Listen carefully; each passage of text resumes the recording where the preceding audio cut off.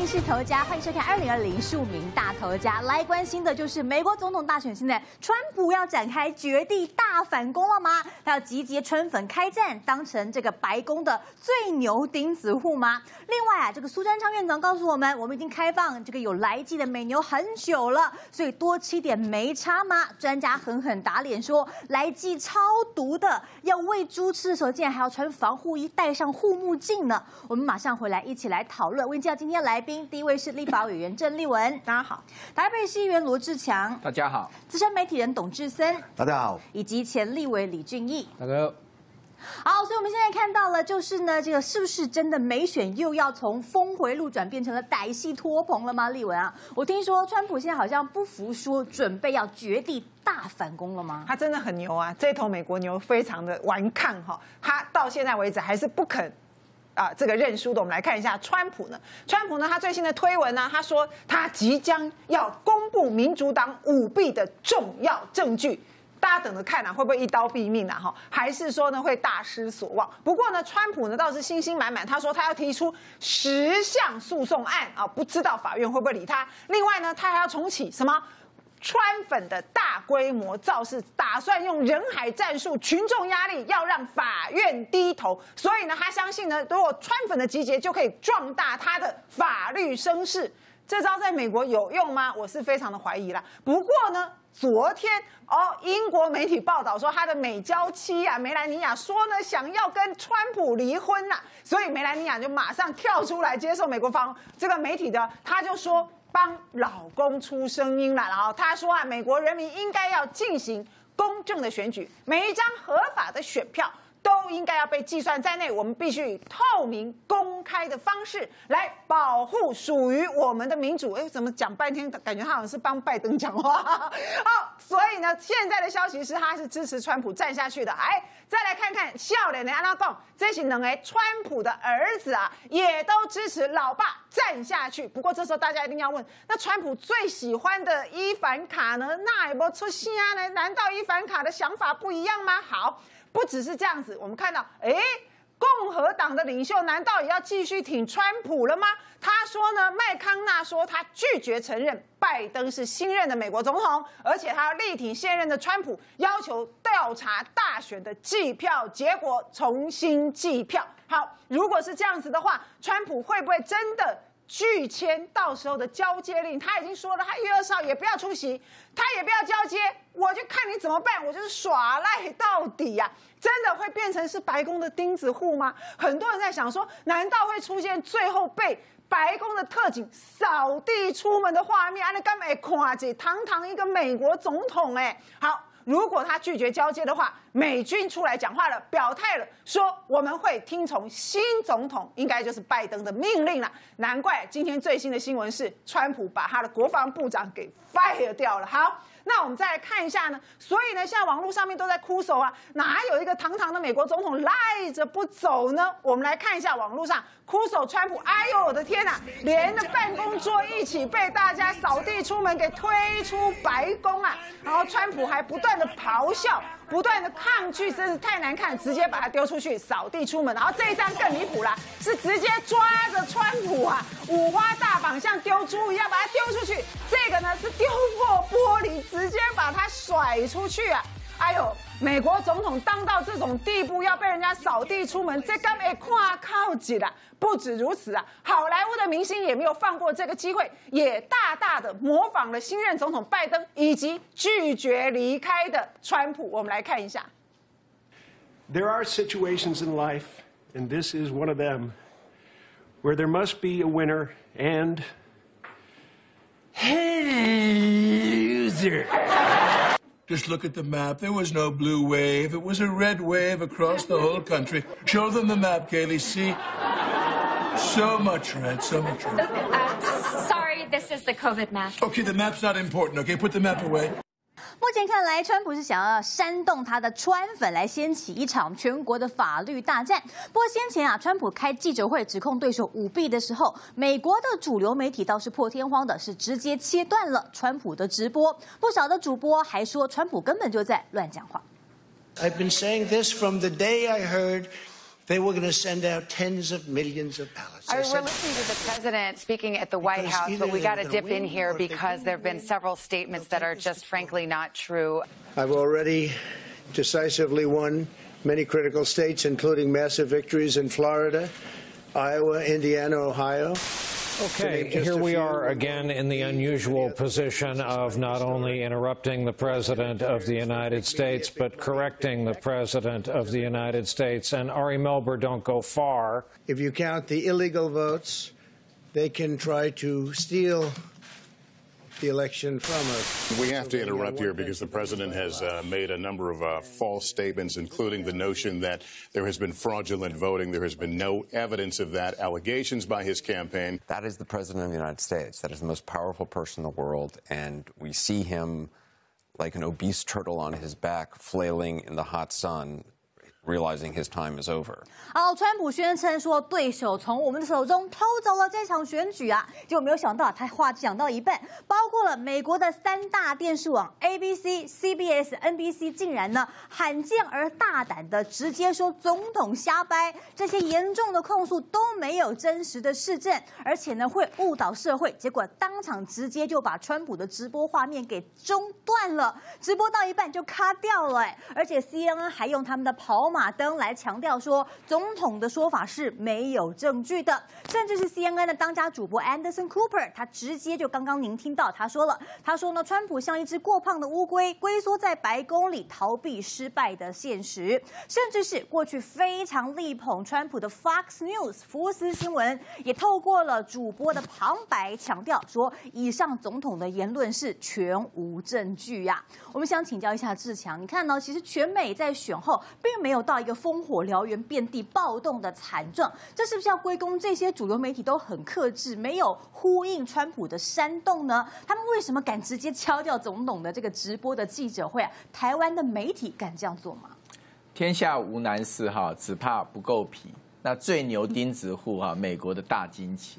你可以看到，其实说真的，一个总统他还没下台哈，他只是选输而已，但是遇到了所有媒体竟然可以直接切掉他讲话的直播画面，那立刻非常毫不留情面的去打脸他哈，那真的是一个非常难堪的一个状况。那当然，美国终究是一个有悠久民主传统的国家，所以他面对了很多次的总统的一些选举，事实上也有非常非常更悬殊的状况，比川普跟拜登，其实他们还是已经有拉开一定的差距了哈，有很多非常非常就是接近的那个开票的结果，但是基本上过去美国的总统选举的惯例，那输的那一方最后他还是能够有风度的接受。那川普真的是算是美国的非常大的一个惊奇哈，但是回头来看，其实美国主流媒体跟川普的战争哈，其实已经在4年前就开始了。那只是4年前在川普选总统的时候，那时候他就已经跟所有的几乎大部分主流媒体在开干了嘛哈。那这种情况之下，他靠他的那个网络，靠他的自媒体，靠他 Twitter， 结果他还是像旋风一般，他打败了所有的那个主流媒体。然后呢，他一样赢得了总统的大选，只是这一次时不我与哈，他一样在这4年当中也不断的跟主流媒体这呛来呛去哈，用各种难听的话，然后驱逐他们的记者或者所有的方式，他几乎都用过。可是呢，他现在至少有一件事他没做了哈，就是他没有关新闻台哈，这点很重要，没有关新闻台。可是美国的主流媒体不喜欢川普，其实已经是很久的事情了。那只是这一次川普又是更上层楼啊，等于是赖在那个位置上，他显然他不打算走，他继续抗争下去，不管诉讼战甚至群众战、造势战，他还打算继续抗争下去啊。那么只能说川普他有非常强烈的川普的个人性格。那但是关键在川普之所以死皮赖脸、非常死硬的还要继续赖皮下去，他的对话对象并不是美国的主流媒体。也不是美国的多数的民意，他对话对象其实就是那一群还是死硬挺他的所谓的强硬的那些川粉们，因为这些川粉他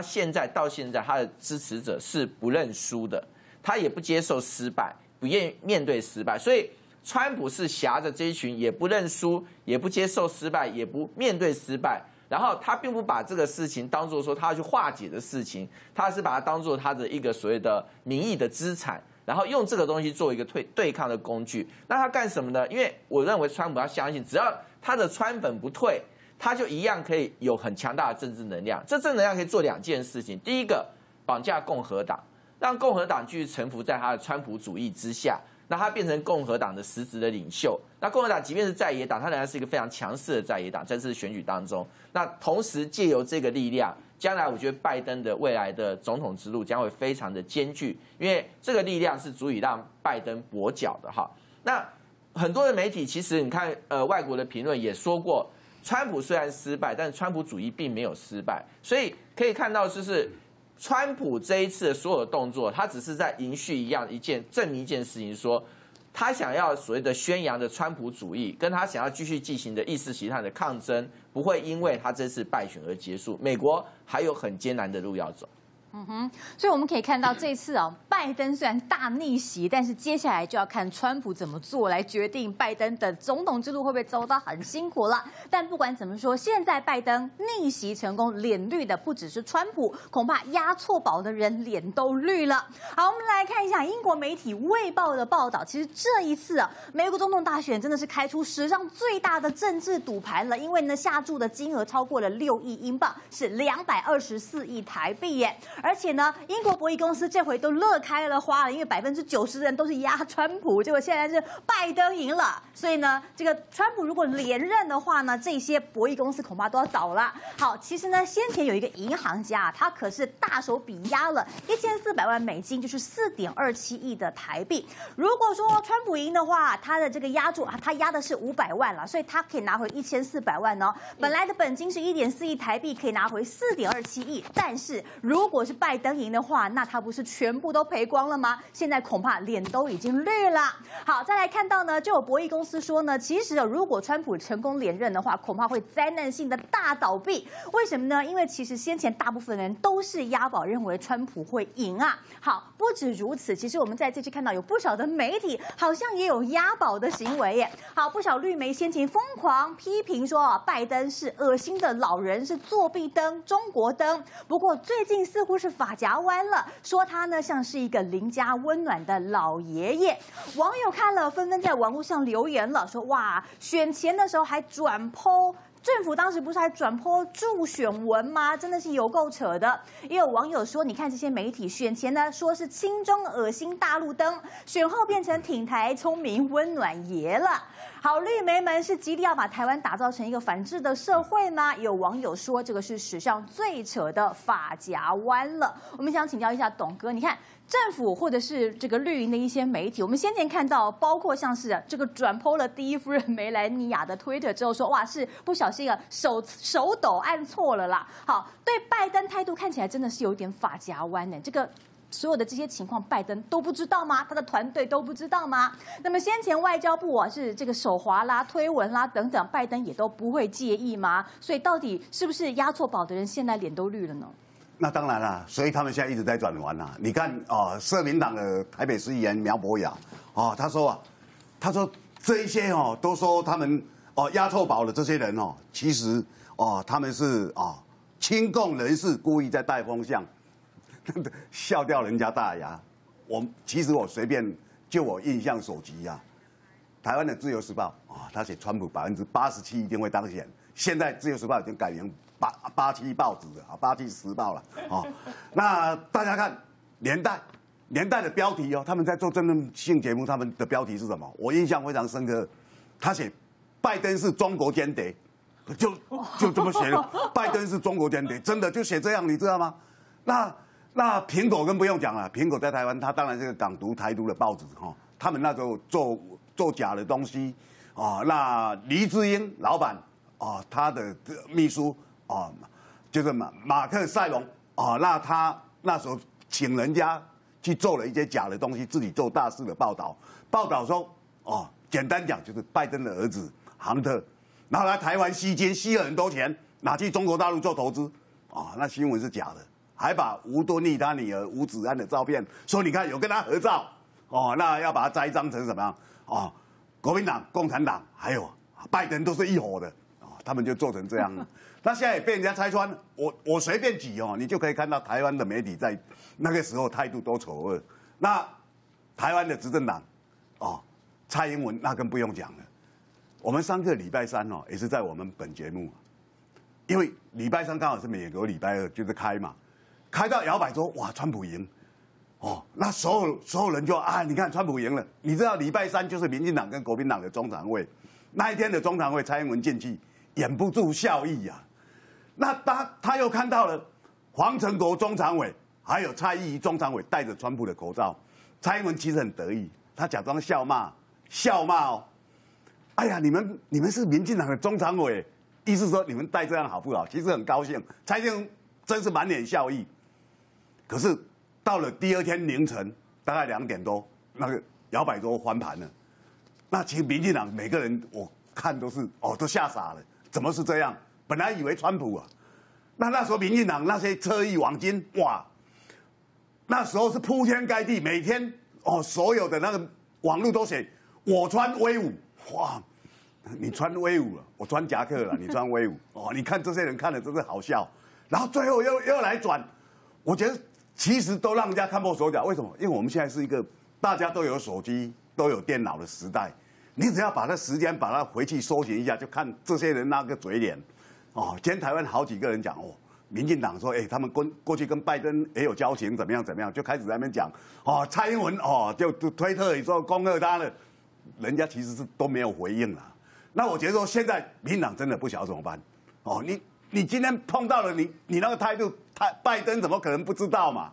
拜登手下他有一堆人，民主党也有一堆人嘛，他们怎么会不晓得台湾是这副嘴脸呢？那下来你当然他美国他不一定会很明白的告诉你我很讨厌你，但是下来你也很多要跟他谈的这些东西，你就谈不好谈了嘛，对不对？你的态度太明显了。对，包括了像是先前这个答应要开放进口的美国的莱猪，很多人在说，川普如果落选的话，已经答应的莱猪有没有可能可以把它挡住呢？好，我们来看到，其实我们的阁揆苏贞昌说，国人每一年才吃6.8公吨的美牛而已嘛，都没事啊。院长的意思是说，反正我们已经跟瘦肉精很熟了，多吃一点没关系吗？好，我们来看一下哈，事实上在马英九时代就已经开放了美牛来进口，当时开放的叫做30个月以下的小牛，但是莱猪是不可以进口的，而30个月以上的大牛还有高风险的部位也都不能够进口。但是呢，这一次蔡政府打算要开放的呢，包括了30个月以上的大牛，也包括了莱猪，而且是全猪、全牛、内脏，通通都进口啦，等于是好像应该是不设防了，没有不能够进口的部位了。好，但是呢，其实小牛来剂打的是比较少的，而这个所谓的大牛呢，其实这些来剂会一直打到屠宰前的那一刻啊。好，苏揆告诉我们，其实呢，我们呢已经开放大家吃这个美牛一年吃了6.8万公吨了，吃了这么久也没事啊。好，其实目前看到我们的这个国人一年大约是吃14万公吨的牛啦。好，但是呢，我们吃猪呢，每一年是吃到一年是90万公吨哦，而我们的进口猪每一年是11万公吨。这个数字是什么？是还没有开放莱猪进口的数字所以等到莱猪进口的时候美牛是贵的开放之后也不会多进来太多，但是到时候莱猪可能呢是价格是可以比原本的这个本土的猪少30-40块钱到时候一进来的时候其实是非常具有竞争力的，到时候真的会只有11万公吨而已吗？我们来看2017年国人呢，每人每一年大约是吃5公斤的牛肉，但是呢会吃到36公斤的猪肉，差不多呢是吃牛的7倍。所以我们可以看到，因为小牛来剂少，大牛来剂多，所以呢其实呢剂量是比较多的。再来，国人吃牛吃的少，吃猪吃的多，因此呢吃的实际上进入到肚子里面的数量也是比较大的。真的两者可以等量齐观是相同的吗？而且呢还有人发现一件事情，原来我们要进口瘦肉精的莱猪，真的是美国人逼我们的吗？现在爆出是不是我们自己主动要求要吃的呢？所以当初我们决定要开放莱猪这个决定，是美国主动的要求，还是我方自己主动抛出善意？这是我方就整体的国家利益做，所以是我方主动抛出了善意，但是你这个善意做给的是川普，而大家如果认为说之后是拜登，会不会这个善意反而变成一个恶意？未来人家买不买这个账，领不领情？如果是我方主动，对方接这个球，问题是到目前为止也没有看到美国贸易谈判的代表对这个部分有释出善意。所以搞了半天，其实不是美国硬逼我们要进口莱猪，是我们主动要求释出的善意吗？我们要请教一下俊毅委员，你看大陆都可以把莱猪给挡下，但是我们却是说我们要主动来进口莱猪，这样真的说得过去吗？这个外交部的次长啊，在高嘉瑜的咨询下没有完整的回答啦，所以外交部可能要补个公开的这个说明啊，整个这个莱猪的决策过程是怎么样哈？那所有说我们主动释出善意是高委员所说了他是替他解读我觉得这个外交部应该讲清楚那第二个就是说民进党最近被国民党骂成这个样子，好像这个要招架乏力了，看起来好像没有什么力道这个也不要怪人家了。当初马英九确实在执政的时候，民进党也是比国民党还凶悍的反对这个莱克多巴胺那所以现在洪水轮流转基本上你的之前你刚好也碰到这个议题所以不需要去万谈但是这个刚刚有标的一个资料说每年吃多少猪肉不代表我们没有非美国莱猪就没有得吃的这个问题啦。那个这个猪肉的供应量是够的啦，现在唯一的问题是价格问题。那价格问题加拿大猪也比美国猪便宜啦，所以美国猪如果还是坚持不标来记的话，恐怕它那一些没有来记的美国猪，连这个竞争力也都没有。台湾人不是作家啦，其实大家现在对资讯的这个搜寻能力这么强所以。我觉得政府可以做几件事了。第一件事就是来记的标示，似乎可以重新再考虑，这个不需要美国同意这个只要我们立法院或是行政院那边基于时空背景那是可以做这个决定的当初我们开放也是时空背景的考虑那现在时空背景，我们是可以考虑来记的标示第二个就是对美国的这个猪肉的谈判。是可以更进一步、更强硬的来做一些新的要求我们都知道这个开放是希望能够拿到跟美国的贸易的一个合作关系那这个部分呢，我们是可以进一步要求了特别美国现在的这个情况没有像罗志祥所说的那么悲观，我是觉得美国社会是有它很稳定的一个基础。所以我们应该要赶快准备好重新再做一些这个跟美国谈判的事情。俊毅委员提到这个时空背景不同所以说如果说吃莱猪是当初政府要送给川普的一个大礼，但现在川普落选了，立文我们是不是还是有机会可以重谈看看呢？苏内阁说反正过去吃美牛也没事嘛，所以呢这个现在多吃一点美猪莱猪也没关系。但是政府眼中难道是真的只看见美国，没有看到台湾人民的食安问题吗？我觉得民进党最大的问题就是看到美国自动矮一截，所以这是很明显的倒贴。然后第二个呢，又非常严重的押错宝、表错情，所以害我们现在处境尴尬，而且非常的难看。那我们白吃了莱猪，什么都没有换到，而且美国也不领情，拜登可能不高兴，所以我们就搞得猪八戒照镜子里外不是人。为什么会搞成这样？所以刚刚其实俊毅兄讲得很好。到底外交部这个次长讲的是什么意思？如果是这样子的话，我们真的太没有国格了。所以他说要讲清楚。那这就是这整件事情的关键，就是没有人出来跟我们讲清楚。就从头到尾，什么时候开始决策，在什么样的状况之下决策的？那我们到底有没有去跟人家交换东西我们自己主动倒贴，是什么都没有换到，还要强迫我们吃？所以这个东西的确我很同意我们一直希望。蔡英文政府要讲清楚，你不要黑箱嘛，你要告诉大家，你要让大家知道这个决策的过程。第二个就是说，那你今天莱猪了，但现在反正川普也落选了嘛，所以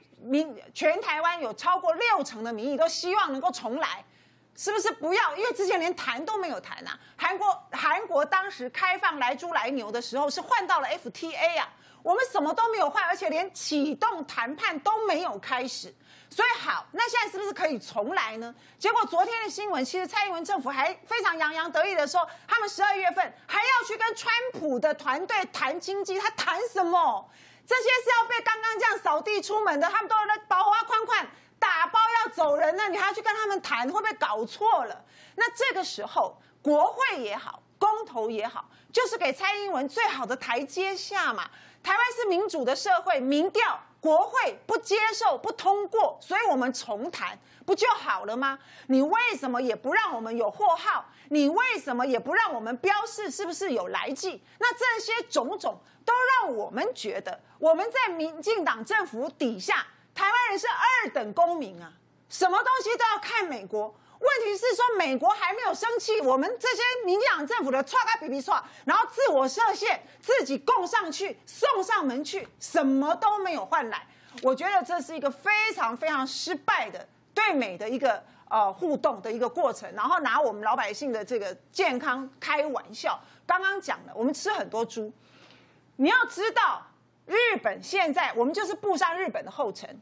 日本现在已经超过1半是进口猪了。日本国产猪只剩下不到1半了。日本人觉得国产就是最高级的、最好的东西，事实上也是如此。所以反而日本的国产猪是走高级路线，进军全世界。好了，台湾现在